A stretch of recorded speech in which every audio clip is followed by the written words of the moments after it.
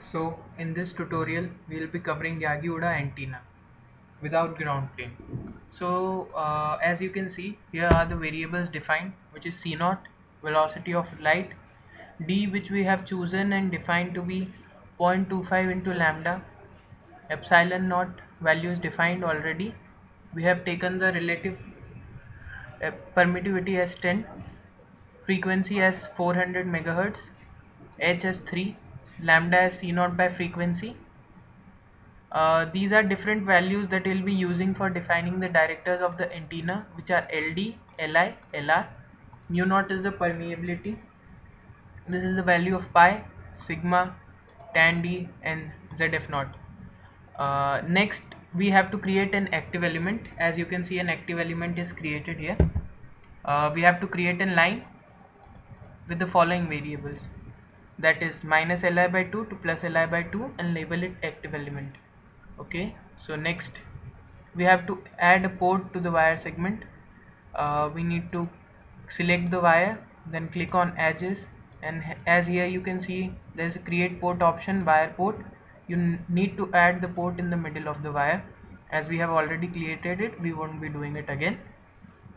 Next we need to add a voltage source, which you can add from here, voltage source. You select the voltage source and apply it on port 1. Next we need to create a wire for reflector. Reflector can be created by selecting a line. The reflector values are defined here. Just a moment,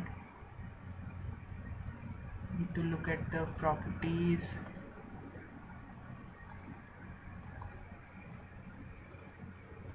Here the reflector lies from minus d minus Lr by 2 h minus d plus Lr by 2 nh, and we have labeled it reflector. Now we know that in Yagi-Uda antenna we have an active element and a reflector, and the number of directors define the directivity of the Yagi-Uda antenna. Here we have 3 directors, director 1, 2 and 3. Now we'll be showing the values how to create the director 1, that is it lies from d to minus LD by 2 and h to d to LD by 2 to plus h. Similarly director 2, director 2, 2d minus LD by 2h, 2d plus LD by 2 in h, and similarly director 3. Once you have created it, we are ready to go.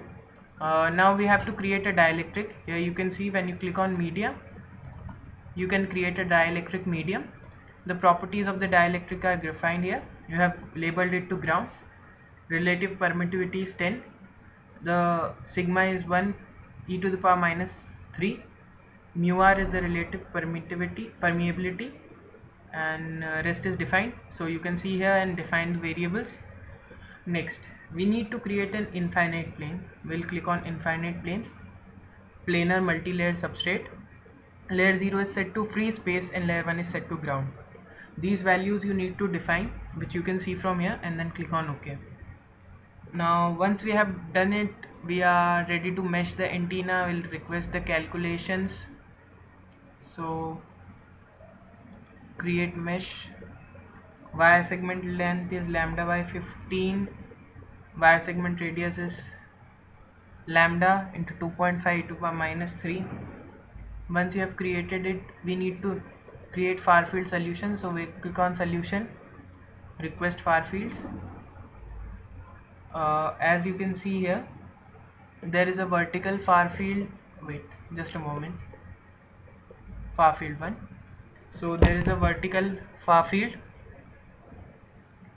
minus 90 to plus 90 with phi is equals to 0 and increments of 2.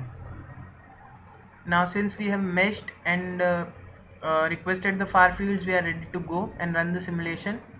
We'll run on FECO. Yes.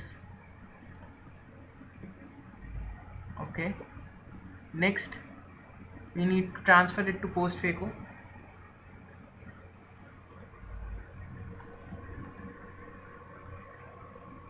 You can here see the 3D far field pattern of Yagi-Uda antenna with 3 directors.